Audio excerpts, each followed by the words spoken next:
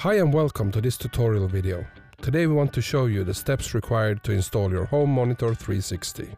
First thing we need to do is to download the app.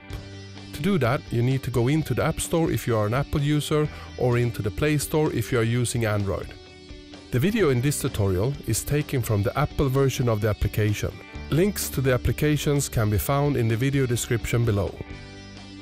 Let's start by clicking on the Mydlink Home icon. If you are an existing Mydlink user, please sign in with your account details. If you don't have a Mydlink account, you can tap on the link at the bottom of the screen to sign up and register for a new account.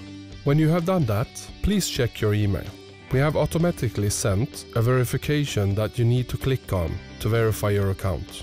Now start the app again and sign in with your username and password at the sign-in screen. Tap on the plus sign on the screen to start the installation of your new device. If you already have devices installed on your account, you need to tap on Settings in the top left of the screen and then add New Device to start the installation. There are two ways to install the device. We recommend that you use the QR code which was included in the package. Tap Next to start scanning the QR code. Now it's time to plug in your device and continue by tapping Next. Wait for the LED to blink green on the device and then tap Next. Now it's time to connect your Home Monitor 360 with your existing Wi-Fi network. If your router supports the function WPS, we suggest you use this method. If your router doesn't support this function, you need to select Manual and then follow the on-screen instructions. We will choose the WPS method in this tutorial. Press the WPS button on your router and then tap Next in the app to continue. Now it's time to connect your camera with your existing network. Press the WPS button on the back of the camera for 3 seconds and tap Next. Now check the LED. If it has turned solid green, tap on the button green. This will start the search for your device. When the app has found your device, the next step is to select your time zone.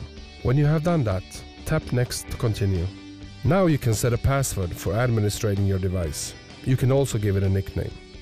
This is useful if you have many devices and want an easy way to separate them. You can also change the icon of the device.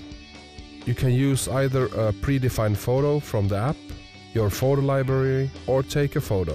When you're done selecting, tap on the button Done to save the settings.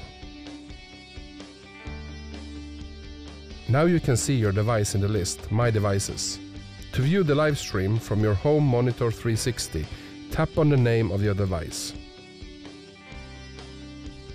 At the bottom of the live stream, you can change the settings of your camera. You can turn audio on or off, take a snapshot, and set the camera to day or night mode. You can also choose the automatic mode. You can also drag your finger on the image to control the camera. Thank you for watching this tutorial. Please check out our other support videos on dlink.com/support.